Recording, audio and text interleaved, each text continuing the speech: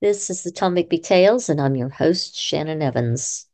The Tom Bigby Tales is a podcast about a small town in northeast Mississippi along the Tombigbee River called Columbus. Sometimes it's about the surrounding communities and surrounding counties. Today's topic is titled The Sociopath Among Us. Jean Tate was a beautiful mom of four, wife, and Columbus socialite who lived in tawny Cherokee Hills neighborhood in Columbus, Mississippi. Tate was a stunningly beautiful woman with a huge smile. The once homecoming queen served in many philanthropic groups, the PTA, and social clubs. Her husband was a well-respected, prosperous local businessman, Irwin Tate, who owned Besco Business. Her life was perfect, happy, and possibly idyllic in a leave it to beaver kind of way. That is, until her 8-year-old son found Jean, his beautiful mother, garroted in a pool of blood on the floor of the family's garage. The first suspect, handsome, muscled, and dynamic 20-year-old college student next door, Jon Mattox.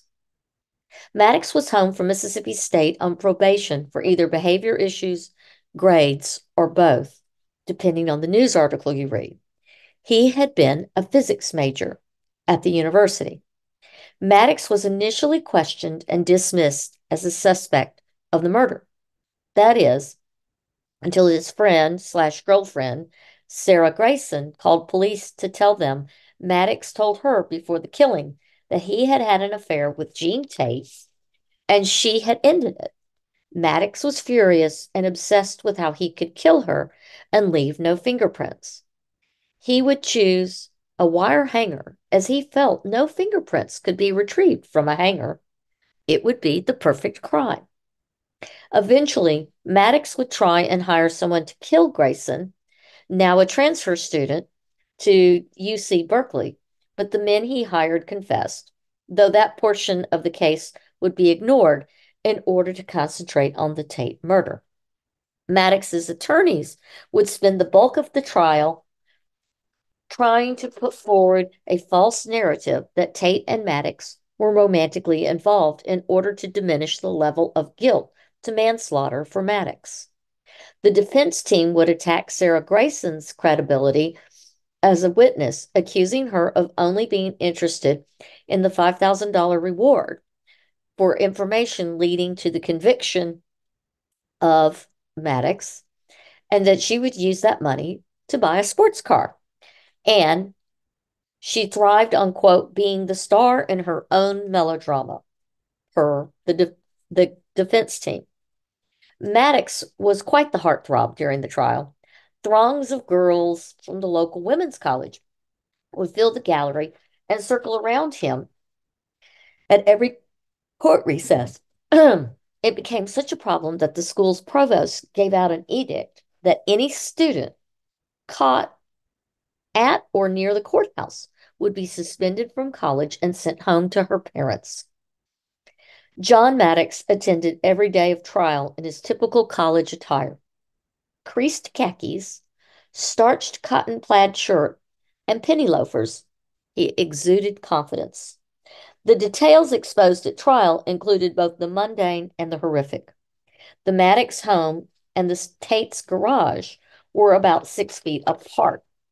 Mrs. Tate was murdered between 10:30 and 10:55 Sunday morning, January 31st, 1960. Mr. Tate had returned home with three of their children. The fourth was off visiting grandparents from Sunday school around 10:55 that morning. Jean Cain Tate's body was found dead in a pool of blood with a coat hanger and a black scarf twisted around her neck. I'm going to read from the court documents themselves because I think they better explain much of the story. Mr. Tate testified that relations between himself and his wife had been strained for several months up until about the early fall of 1959 because of the of Maddox's manifest interest in Mrs. Cain, and that Mattox was constantly staring at her, following her in his car at night when she would leave and return to his home in his car shortly after she would return. And that on one occasion, Maddox followed them, Mr. and Mrs. Tate, in his car when he and his wife went to a drive-in movie. However, a few weeks before the homicide, everything appeared to be all right between them, but his wife was afraid to stay at home with only the children.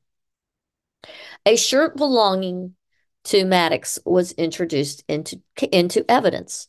The jury was justified in finding that it was worn by him on the morning of the homicide. A laboratory expert from the FBI testified that he found on the blouse that Mrs. Tate was wearing at the time of her murder 7 blue cotton fibers. And on her pedal pushers, which are kind of like uh, longer shorts, he found a single blue cotton fiber. Examining these fibers microscopically, he was of the opinion that the fibers on her clothing either originated from this shirt or from a source with similar blue cotton fibers, that they matched in every microscopic character the fibers found in Maddox's shirt. The number of fibers on Jean Tate's clothing indicated contact between the two garments. A blue bathrobe belonging to one of the Tate boys was offered in evidence. The laboratory expert stated that the fibers on Mrs. Tate's clothing were dissimilar in color to those of the robe, but the dissimilarity was not a sufficiently great number to entirely eliminate the latter as a possible source. However, he said there were no dissimilarities between the fibers on Mrs. Tate's garments and those from Maddox's shirt. A service station operator saw Mattox between 10 and 11 on that Sunday, and he said that Mattox was wearing a pretty blue checkered shirt, which was either the identical shirt in evidence or one of the same color and type. Several days after the homicide, the Columbus chief of police requested Maddox's father to turn over to him the clothing which Mattox was wearing on the Sunday morning Mrs. Tate was killed. His father delivered to the chief a package containing the shirt in evidence. Mattox denied that he had worn that shirt that morning. The testimony of the service station operator, the chief of police, and the FBI laboratory expert, and Maddox's denials presented issues for the jury as to whether Mattox wore this shirt on the morning of the homicide and whether the fibers on Mrs. Tate's clothing came from this shirt belonging to Mattox. Detective Lewis Harper talked with Mattox after his indictment. He asked Mattox why the finger of suspicion had been pointed at him, to which Mattox replied, "Well, I'm not the only one that could have committed this crime." Harper observed that, if that were true, he would like Mattox to tell him the others, whereupon, quote, John jumped up and says, "Well, I'll tell you why, because I was there," end quote. And when he said that, he immediately stopped and said, "Were you in the garage, John?" And he said, "I was there." And then he shut up. Harper stated that Mattox denied killing Mrs. Tate. However, his testimony placed him in the immediate vicinity of the crime. Miss Sarah Grayson then testified that she became a friend of Mattox as a fellow student at Mississippi State University. She related at length their various conversations and told of a picnic on November 4th, 1959, when she said that Mattox told her of a love affair that he was having with a married woman in Columbus, who was his neighbor and the mother of 4 children.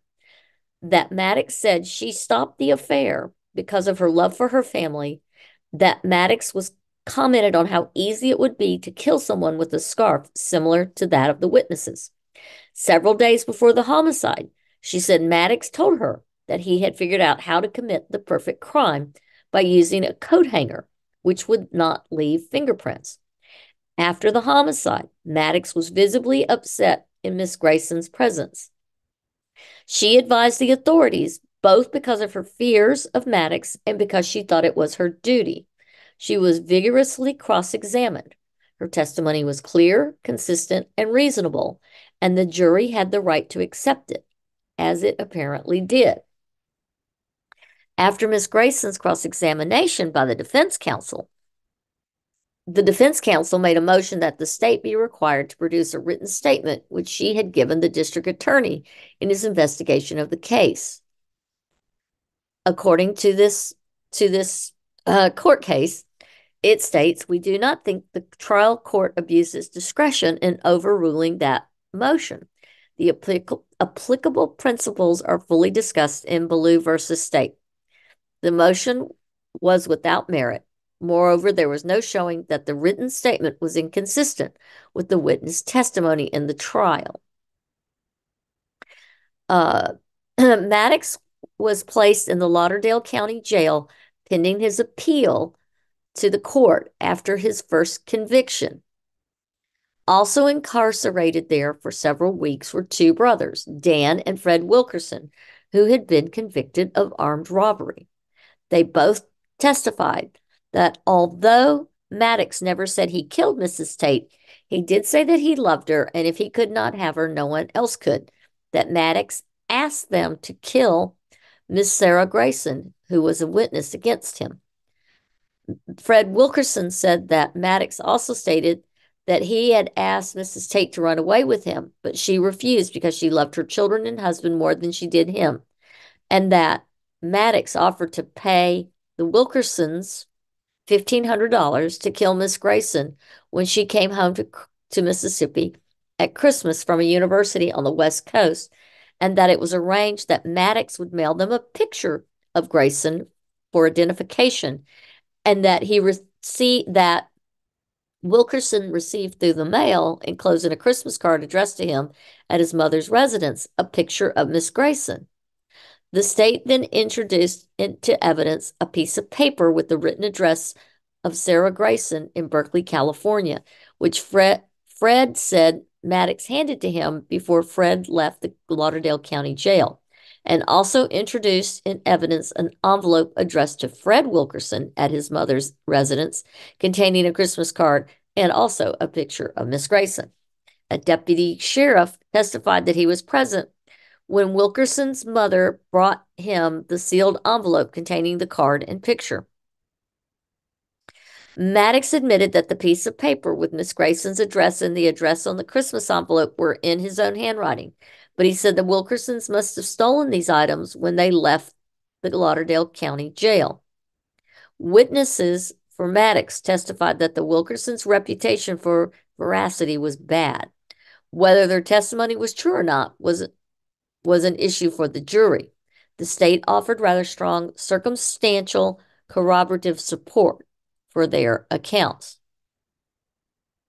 The question is whether this evidence by the Wilkersons of attempts by the accused, Mr. Mattox, to procure the death of one of the material witnesses against him, Miss Sarah Grayson, was admissible in evidence. The great weight of authority holds that it is. Generally speaking, all evidence introduced in a criminal prosecution must be relevant to the guilt or innocence of the accused. But that rule is not violated by the admission of evidence that accused attempted to suppress evidence against himself. So, the testimony of the Wilkersons, along with the documentary evidence, was considered usable and admissible as part of the state's case. The evidence was used to show an attempt by Mattox to procure the murder of a material witness against him pending appeal from his first conviction and prior to the second trial, and was therefore admissible in evidence for evaluation by the jury. So Mattox was pretty much damning himself. In the end of this case, the testimony of the Wilkersons of attempts by Mattox to procure the death of Miss Sarah Grayson, the material witness against him, was considered admissible in evidence as being in the nature of an implied admission. Maddox denied any love affair with Mrs. Tate and denied the conversations with Miss Grayson and the other principal portions of the state's evidence, contradicting his testimony in previous days at trial. He described several trips he made that Sunday morning, but by his own testimony placed himself in the near vicinity of the homicide at the time it was committed. When he stated that he returned to his home at very near 10:30 that morning, Detective Harper's testimony also reflected an admission by the defendant that he was at least close by the scene at the time when the crime must have been committed. The record is lengthy, but the foregoing is an outline of the evidence upon which the conviction was based. Okay, so in summary, the state made a strong circumstantial evidence case, and issues um, were appropriately presented. And uh, the and the and Mrs. Tate was murdered, and it was done in accordance with the defendant Maddox's own threats, the method and plan that he had already stated, and he was convicted and found guilty. So the case was not overturned, and Maddox was sentenced to Parchment, where he was a model prisoner and eventually became a trustee in 1966. However, he was paroled in 1971 after only serving 10 years in prison, and whereupon he left prison and moved to Alabama. He moved to Huntsville, where his brother was living. He married and served as a deacon at a Huntsville, Alabama Church of Christ in the 1980s and 90s. He is now 84 years old and still living in Huntsville, where he raised his two children. Sarah Grayson earned her sociology degree at Berkeley, went on to found the famous Petrushka restaurant in Berkeley, and became eventually a Zen practitioner and a very respected Zen priestess. Jean Tate is buried in Friendship Cemetery next to her parents in plot, uh, excuse me, in plot 927 next to her mother. This case has been much discussed, it's been written about in several books. It has been featured on television and in other podcasts. Jean Tate's grandchildren never got to meet her, unlike Jon Mattox, whose children and grandchildren still get to enjoy his presence. If Jean Tate was alive today, she was born in 1929 and would be well into her 90s. I want to thank you for coming to my podcast, The Tom Bigby Tales. If you'd like to learn more about this case, the Columbus Lowndes County Library has a complete archive collection of newspaper clippings and the court findings will within their archival collection. I want to thank you again. My name is Shannon Evans, and this is the Tom Bigby Tales. Good night.